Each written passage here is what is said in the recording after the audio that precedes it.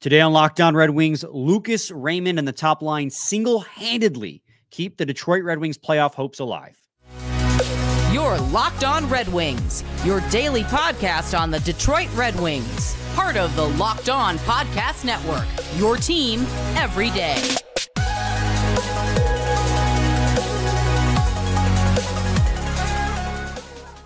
Welcome back to the Locked On Red Wings podcast. We are your hosts, Brian Fisher and Scotty Bentley. I'm a podcast producer for the Daily J, a WWJ News Radio podcast. Well, Scotty's a freelance journalist for the Detroit News, as well as the host of Locked On Tigers. Today's episode is brought to you by Indeed. Indeed knows when you're growing your own business, you need to make every dollar count. That's why with Indeed, you only pay for quality applications that match your must-have job requirements. Visit Indeed.com/lockedon to start hiring now. Terms and conditions apply. Wow.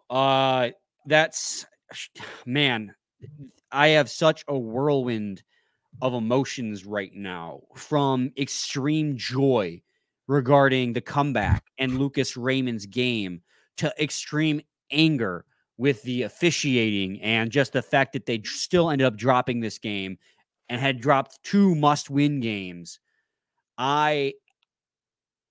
I'm manic. I think that is the best word to use it. And I don't sound it right now, but Scotty can attest before we started recording. I'm manic. I do not know. They just won't let me die, Scotty. They won't let me die.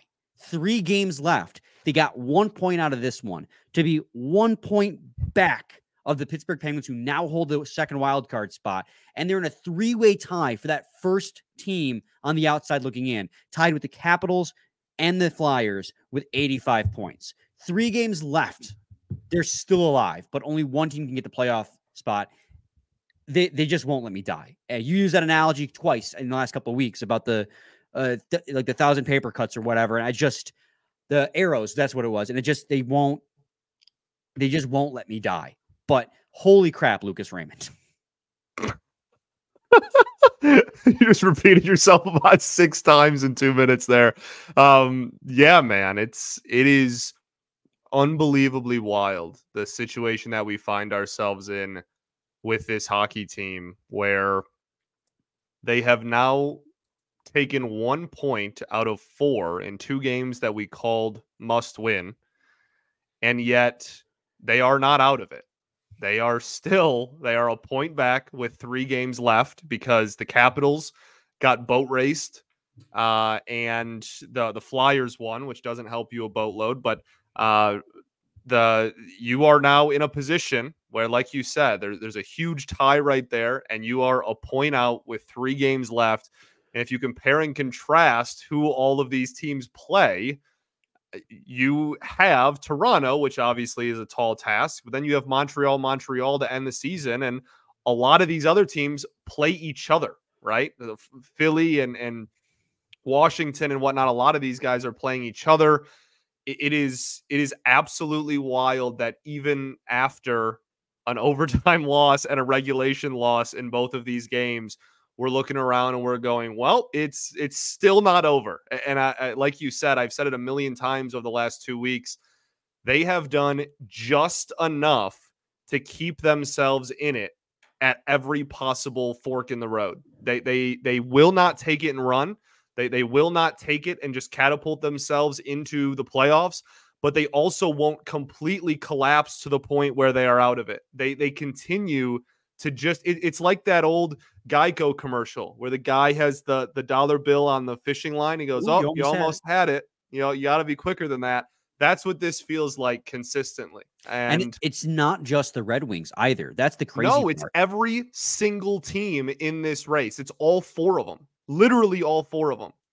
Like the Capitals held on, or rather the Flyers held on to a playoff spot all year and just finally began to slide post-trade deadline, slid out of the playoff spot. The Capitals were bad all year, got hot, and then lost 6 straight. The Penguins were mediocre all year at post-trade deadline. They've gotten last month, they've gotten hot enough to get themselves back in the race. Islanders were mediocre all year, got hot, won 6 straight, then lost 6 straight, and now they're back and they're playing good hockey again. It's just been every single team. My buddy Kenny described it. It's hot potato. Yeah. The teams are just, since Sunday, we've had 3 different teams holding on to that second wild card spot. Detroit on Sunday, ridiculous. Washington on Tuesday, and now Pittsburgh on Thursday. Nobody wants this thing. And I mean, Correct. you could make the argument that no one more so than the Red Wings don't want this thing because they had such a stranglehold. Same with the Flyers, had such a stranglehold on their playoff position, and both of them slipped massively. But I mean, I'm manic right now because I'm both just absolutely pumped about Lucas Raymond's performance, and he's an obvious difference maker in this hockey game, even despite a loss. And then also just completely frustrated with the fact that they've lost 2 back-to-back games by 1 goal. They just cannot seem to get over that hump. They get good goaltending in Washington, and then they can't score. They score a plethora in this game, but can't get good goaltending. Like, it's just, if it's not one thing, it's the other right now. But I'm digressing. Let's hone in on how these games go, right? And how these recaps go before we just ramble or I ramble for 30 minutes. I'm more liable than you are. I was going to say we. Yeah. Difference maker number 1, obviously Lucas Raymond, right? 4-point night, second career hat trick. I mean, and you could say this about the entire line, but no one more so than Lucas Raymond single-handedly thrust this team into overtime to keep their playoff hopes alive. You lose this game in regulation, your season's basically over. Like, yeah, the dagger's not in, the coffin's not closed, the fat lady hasn't sung yet, right? It's not over with 3 games remaining, but if you get 0 points, the climb back in is so much harder. Now you need a regulation win and for the Penguins to lose. That's it. And you'll be in the second wild card.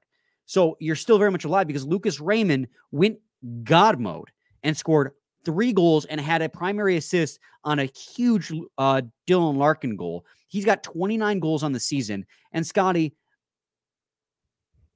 I think we discussed in the preseason, like when we were talking possible point productions for Lucas Raymond, right? We said 60-point guy, probably bulk of his career, maybe 70 points.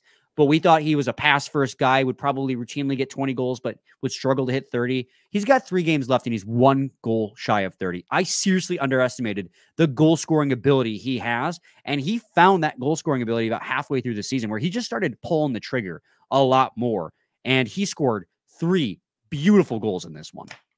Yeah, this is why you don't jump to conclusions about players before they can like legally drink.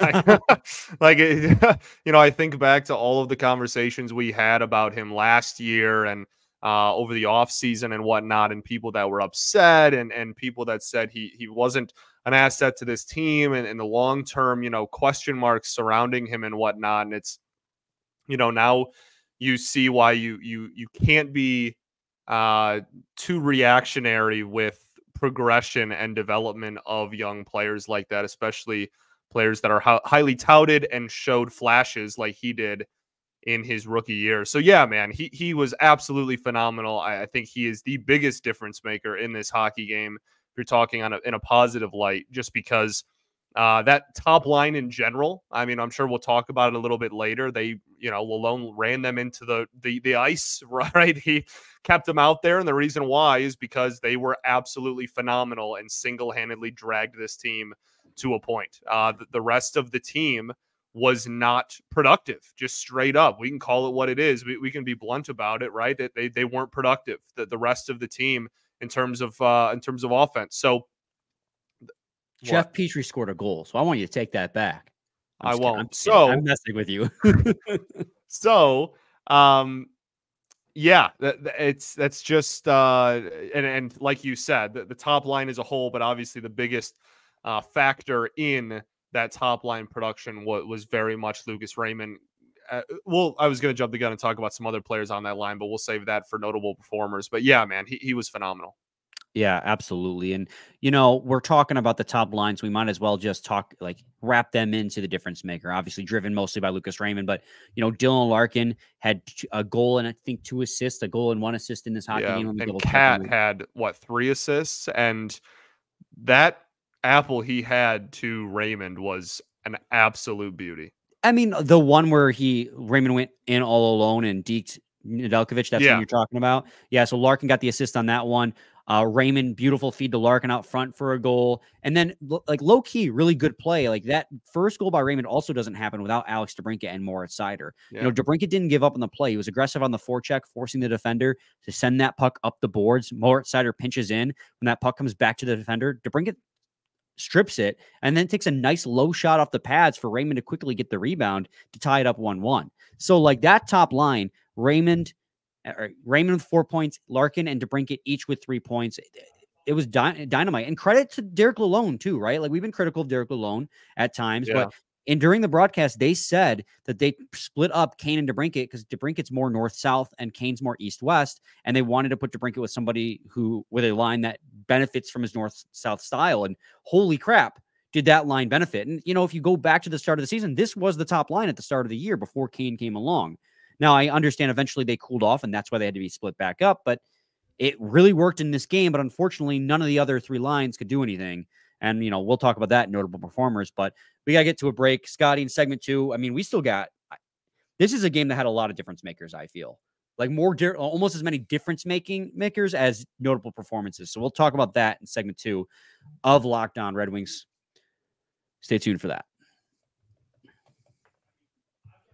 Got to talk to you guys today about Policy Genius. Policy Genius is the country's leading online insurance marketplace. It saves you time and money so you can provide your family with a financial safety net starting today. With Policy Genius, you can find life insurance policies that start at just $292 per year for $1 million of coverage. Some options offer same-day approval and avoid unnecessary medical exams. Policy Genius helps you compare your options from top companies, and their team of licensed experts is on hand to help you talk through it. Talk to a team of award-winning agents who will walk you through the process step by step. Policy Genius gives you unbiased advice from a licensed expert support team and thousands of 5-star reviews on Google and Trustpilot from customers who found their best fit for their needs. Check life insurance off your list in no time with Policy Genius. Head to policygenius.com/lockdownnhl or click the link in the description to get your free life insurance quotes and see how much you could save. That's policygenius.com/lockdownnhl. Segment 2, Locked On Red Wings podcast. Scotty, other difference makers in this game. You mentioned somebody in pre-show that I actually agreed with. Yeah, no, I think the biggest difference maker from maybe a more negative light, unfortunately, is Alex Lyon. This was not a good performance by him really whatsoever.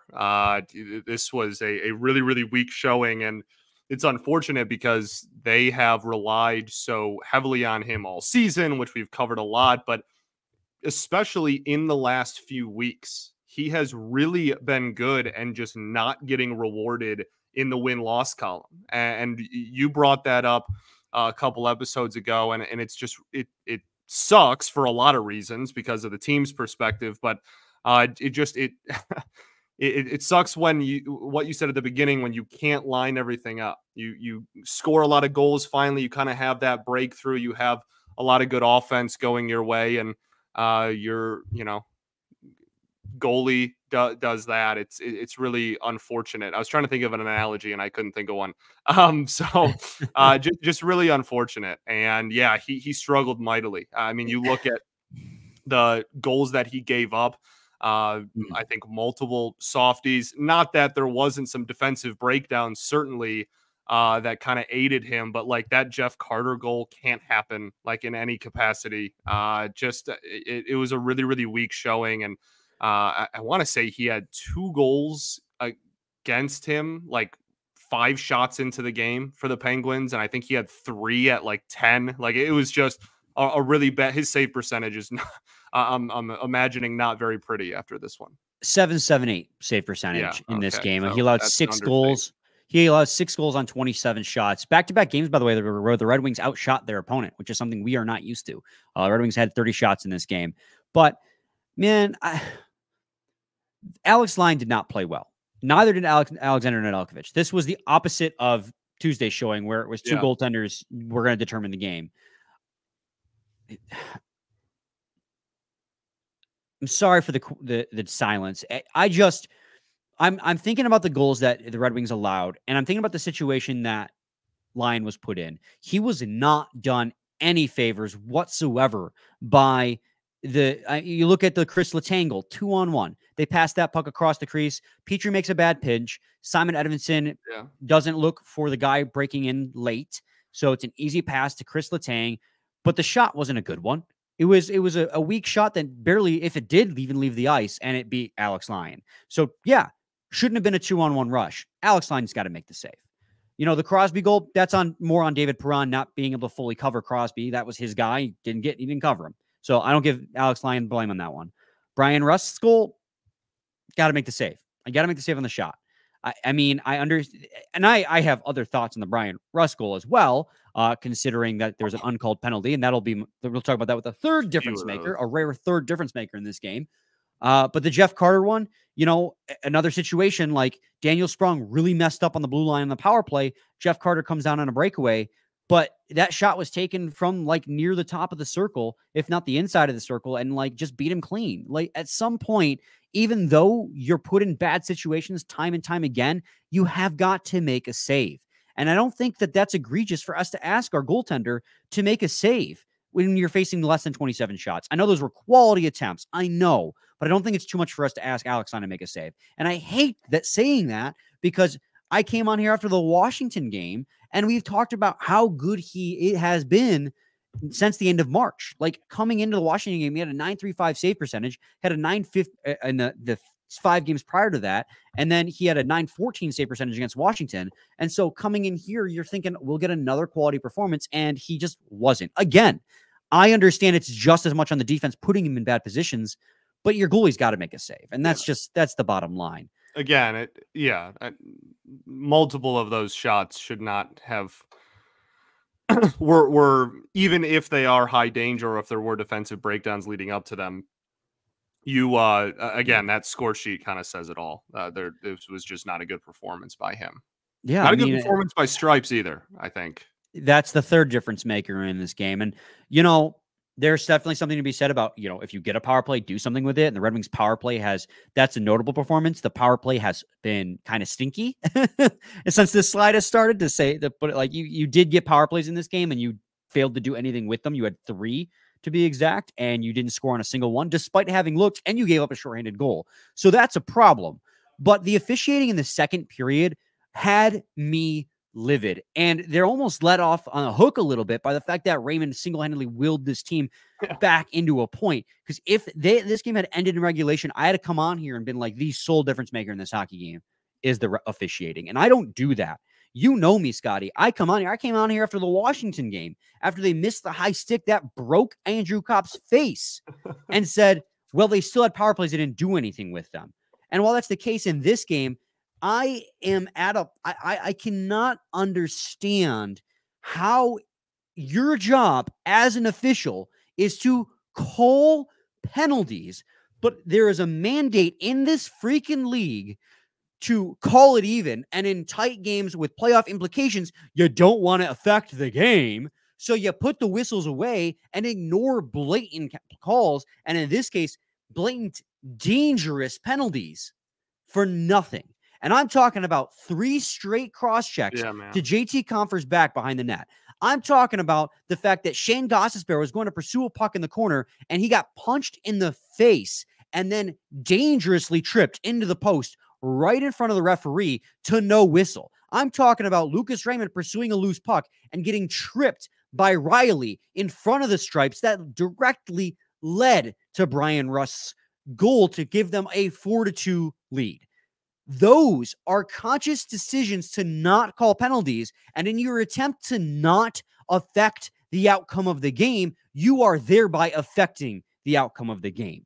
It is egregious and wrong that this league cares more about keeping the calls even and letting the boys play rather than calling penalties that are done in front of you. That is your damn job. Word. Word. Yeah, I respect. Look, man, they were blatant. Missed calls, I guess, is the word. And I think the most frustrating ones are the ones that do happen right in front of a referee. And you're like, what else has to happen? What else do we have to do here to get a call? And it definitely, I think there's a little bit of like, this is the team we watch every night, so it feels like it's always us kind of thing. I don't want to make it sound like that, but it's not just us. This is a league-wide problem. In this game, in a vacuum, this was ridiculous. Like genuinely, that was egregious. Those non-calls had a legitimate impact on the outcome of the game. Not calling those penalties leads directly to us not getting power play time, which prevents us from getting scoring opportunities. And again, I understand they didn't do anything with the 3 power plays they had. That's a real thing. That's a Red Wings problem. But they should have been given different opportunities outside of that. And the non-call on the Raymond trip directly created a goal. That one's wild to me. Like, that's what I mean. Wild. The league not wanting the officiating to determine hockey games directly led to the officiating determining a hockey game. Yeah. That straight up. Your job is as an official is to call penalties. So when a penalty happens, your job is to call it, not say, well, the Penguins or the Red Wings got the last power play, so we don't want to give them another one before we give the Pittsburgh Penguins one. And that's not on the that's on the officiating, but it goes above that too. And not to do my whole argument again, but like this is a thing from the NHL. They care more about keeping penalties even to give like the illusion of fairness than actually calling it fair. This is why the Panthers are such a good hockey team, because they understand that the officials are only going to call so many penalties on your own team. So they go out there and they're a dirty hockey team. It's what made the Bruins so successful. They go out there and they're a dirty hockey team because they know that you're only going to get 1, maybe 2 penalties before the officials give you one back. And it's not right. That's not how officiating in sports should go. That's literally not their job. Their job is to literally call it as they see it, and they don't. And it's wrong. Word. All right. When we come back in segment 3, we'll move on to notable performers. So stay tuned for that.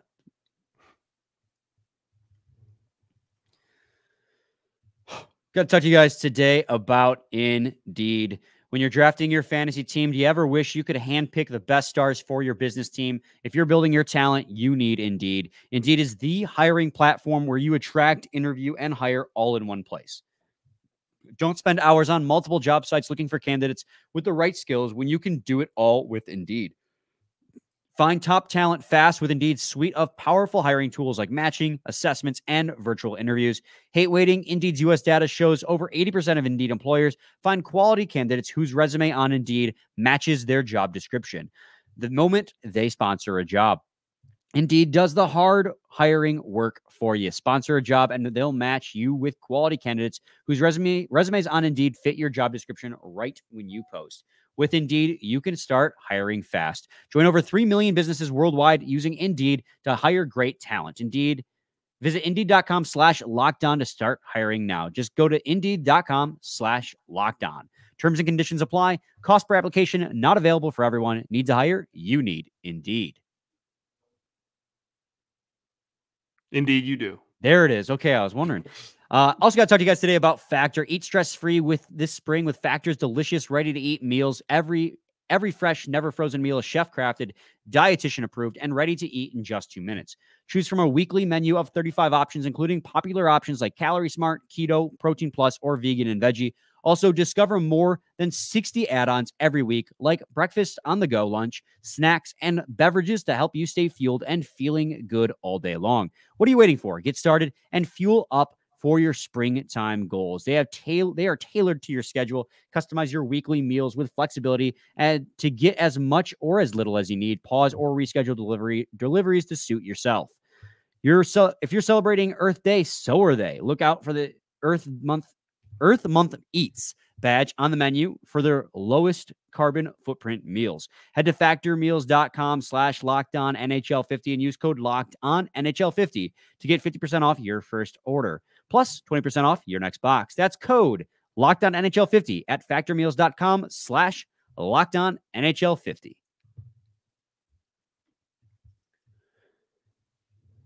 Segment 3, Locked On Red Wings podcast. Scotty, as far as notable performances go, what else stood out to you in this hockey game that's worth noting?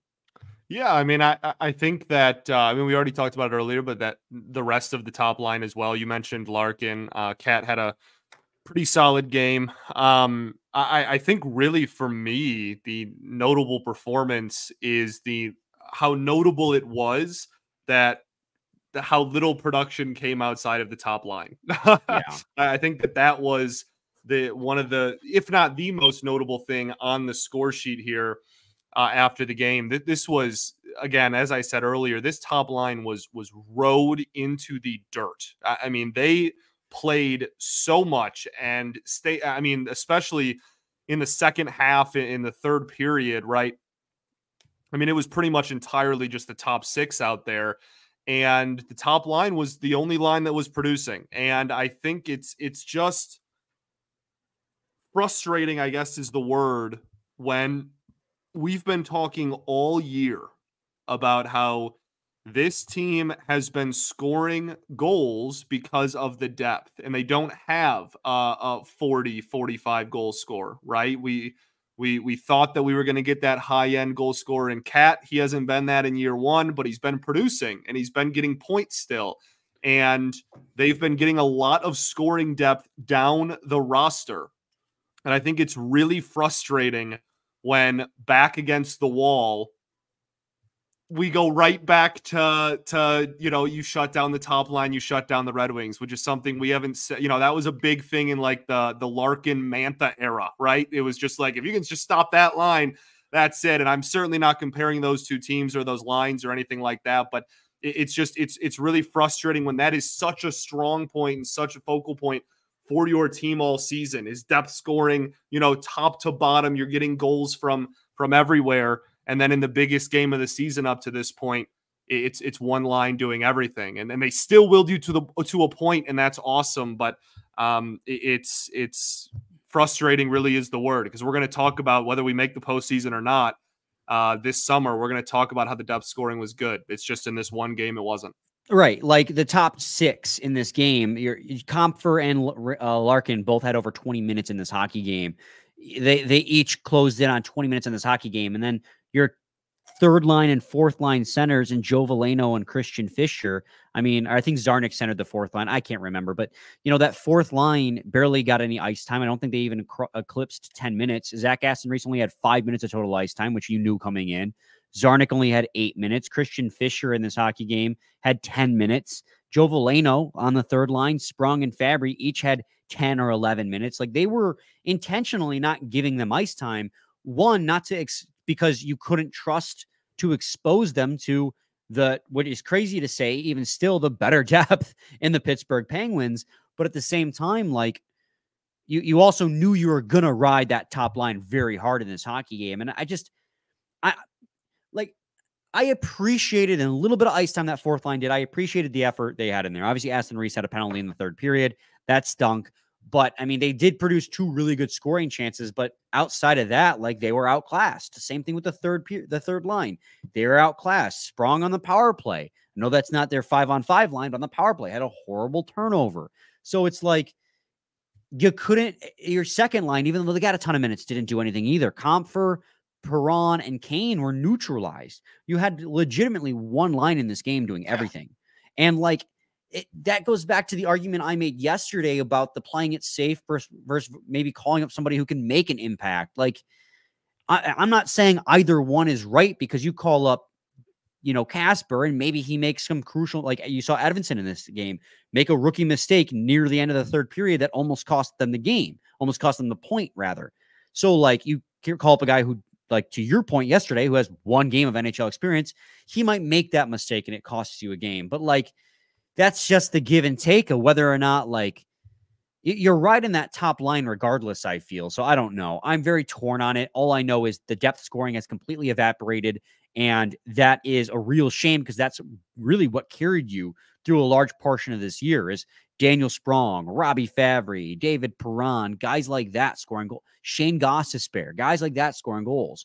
And, like, then you go on the power play in this game, something else that carried you through a large portion of this year, and that completely falls flaccid too, right? And falls flaccid in results, but wasn't without opportunities either, because on the power play in which Carter came down and scored, right? Gostisbehere hit the post. They fed DeBrincat. DeBrincat was backdoor, but they fed it to his weak side. He's a righty, right? And they gave it to his left side. So he couldn't handle the puck on a beautiful play. And then Kane, I think they just barely poked a puck out of his range for a shot. David Perron rung one off the post, and that one was at 5-on-5. But the power play in particular, like, it's had opportunities, but it's not converting. And then for them to come right back down on a Daniel Sprong giveaway sucks. And, that leads into the other notable performance was the defensive mistakes, right? And we teased that with the Alex Lyon performance. Those two things were coupled together. You can't be turning the puck over at the blue line like that up, when you're trying to pull within one.